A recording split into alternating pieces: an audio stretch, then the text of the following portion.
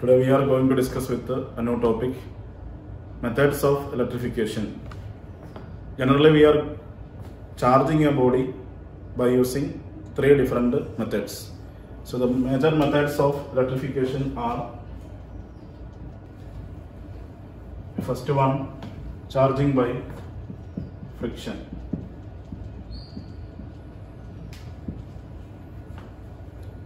Suppose we have two bodies, two insulators. We know all the bodies contains atoms and charges. If you are going, the two bodies are rubbed together. Electrons are transferred from one body to another. On rubbing, heat energy is developed in between the two surfaces, and electrons acquiring that heat energy, electrons are transferring from one body to another. This method of electrification is generally known as electrification by friction. Before rubbing, the two bodies are electrically neutral, and after rubbing, electrons are acquiring heat energy and transferred from one to another. One which loses electrons will become a positively charged body. The other one which receives electron will become a negatively charged body. So a small change in mass happening due to the transfer of electrons. If one electron is transferred, mass change of 9.1 into 10 to the power minus 31 kilogram happens, and a charge of 1.6 into 10 raised to minus 19 coulomb is transferred. A simple example is that if we are rubbing a scale or comb with our hair, dry hair, electrons are transferred and scale become positively charged, hair become negatively charged. Practically we know that if we are going to show that scale to a small bit of paper, the paper bit gets attracted to the scale. Thus we can identify the scale get charged. Before rubbing, the paper bit is not attracted by the scale or comb, but after rubbing, what happens? The scale becomes charged, and after that, if you are going to show that one to a bit of paper, the paper gets attracted. This is the first method of electrification called charging by friction. Already we discussed with the properties of charges. One of the major properties is conservation. Electrons are transferred from one body to another. That means neither be created nor be destroyed, but it can be transferred from one body to another. That means frictional electricity can be considered as an example of conservation of charge. By rubbing, electrons are transferred from one body to another body. There is no creation or destruction of electrons takes place. It is the first method of electrification, which is called electrification by friction. And the second method is that charging by conduction.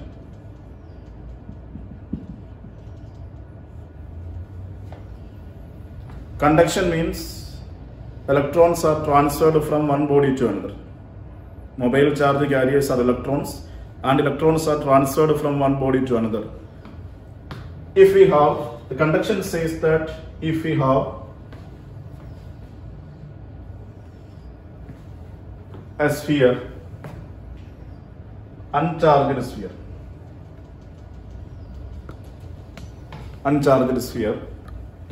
is placed on a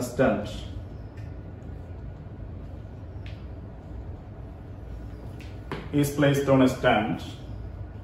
And this stand is an insulating stand.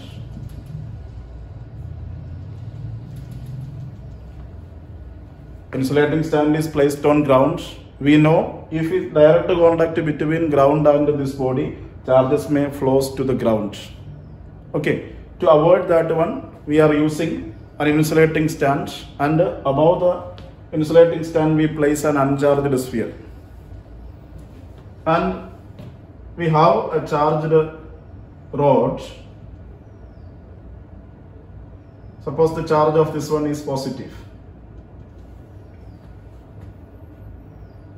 If this rod is moving towards this one, the uncharged sphere, up to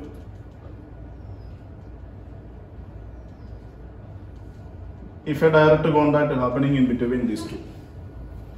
The charged rod is in contact with the uncharged sphere. Is in contact with the uncharged sphere.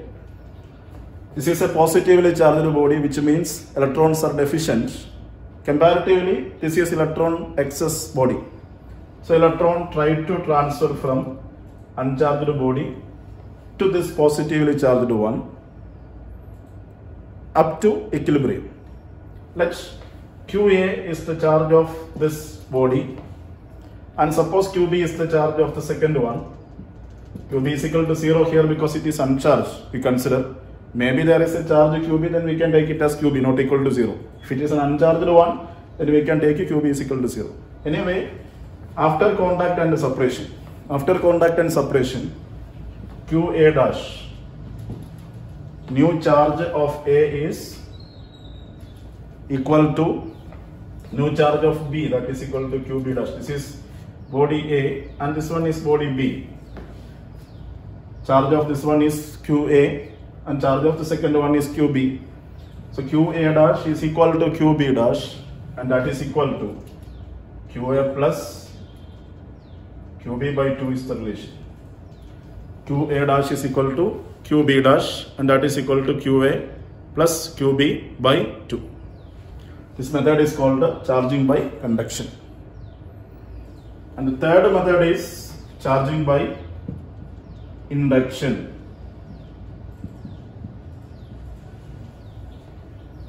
An uncharged body can be charged by using the third method, which is called charging by induction. In this case, we have an uncharged body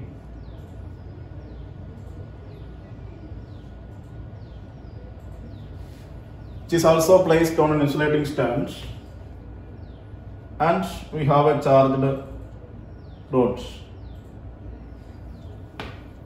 This is initially uncharged. It's placed on an insulating stand.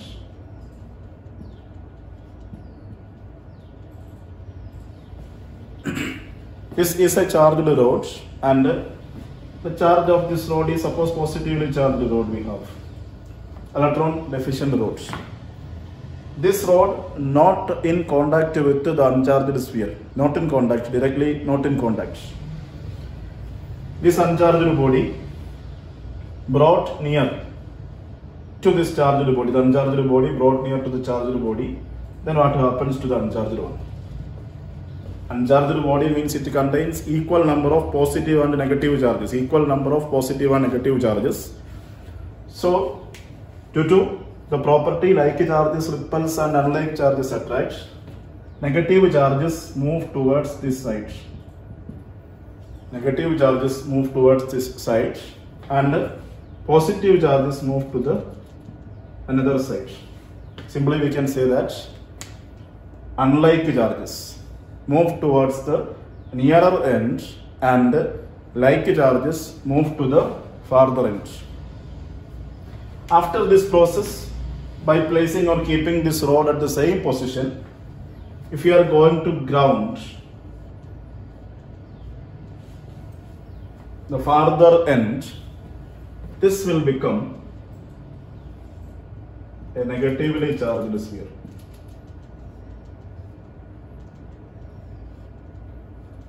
The result is it will become a negatively charged sphere. So the process is the charged rod attracts the unlike charges towards the nearer end and like charges towards the farther end. Like charges repels and unlike charges attract.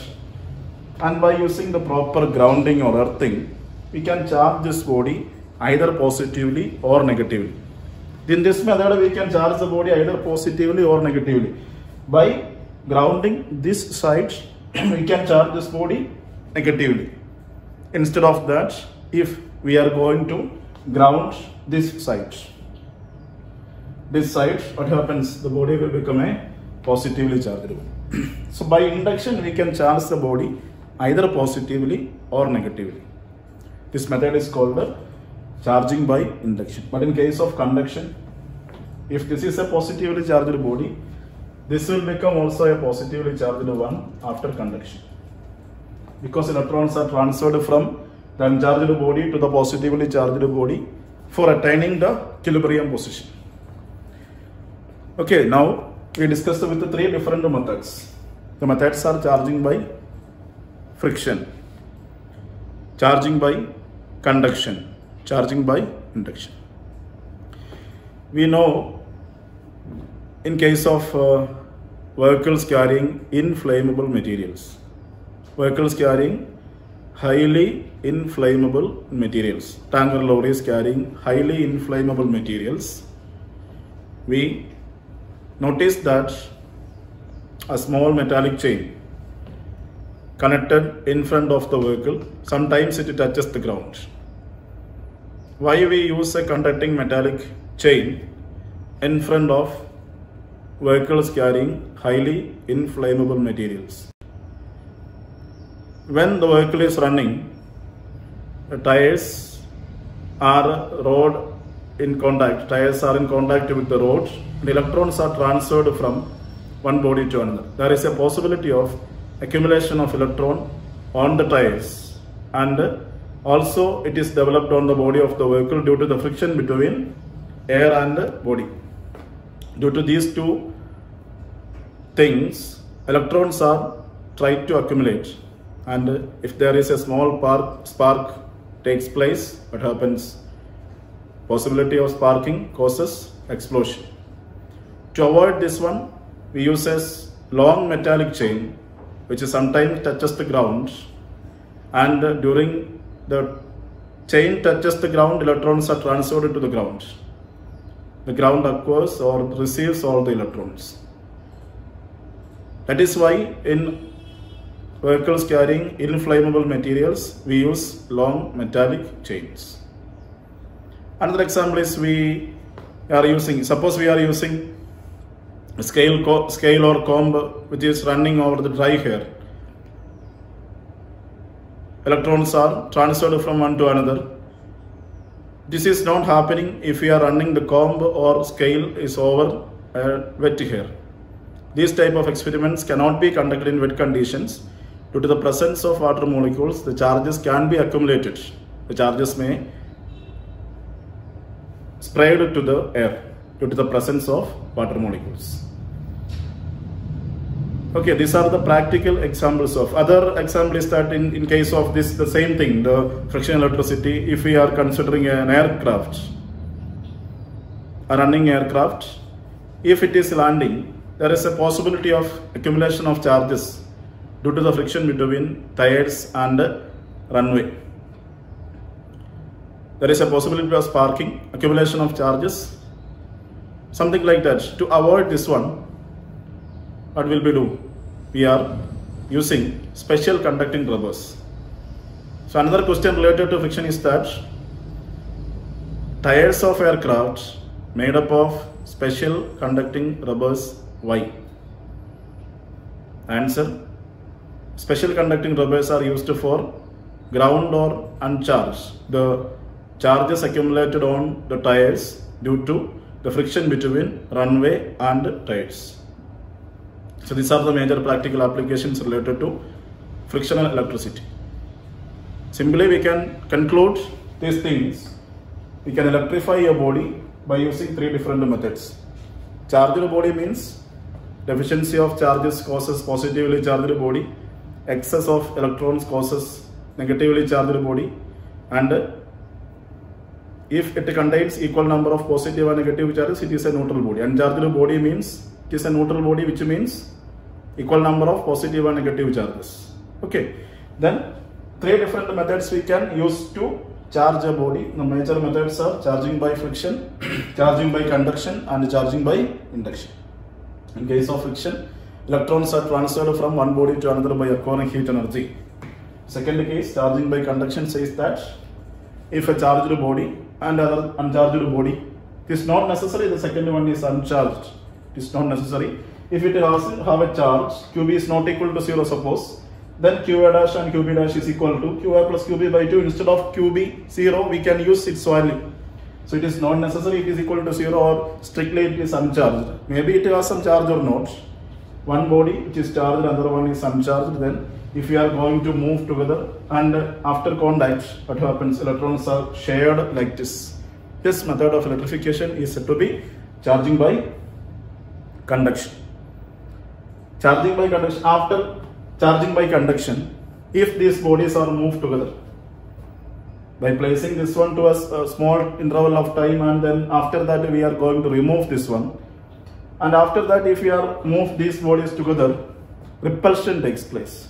Always the conduction causes repulsion because same charges are developing in this uncharged one. This is a positively charged body, and this one also the positive charges are developed. So after charging by conduction, if we are trying to move these bodies together, repulsion takes place. So we can charge this body according to the charge of this one in case of conduction. But see, in case of induction, we can charge the uncharged body either positively or negatively by proper earthing. This is a positively charged one, and this is an uncharged body initially. And now if we are showing this rod to the uncharged sphere, negative charges are moving or accumulated towards the nearer side, positive charge to the farther side, and by proper earthing we can charge this uncharged sphere either positively or negatively. So this method is called charging by induction. Charges are induced. The number of induced charges never greater than that of the charges in this one, less than or equal.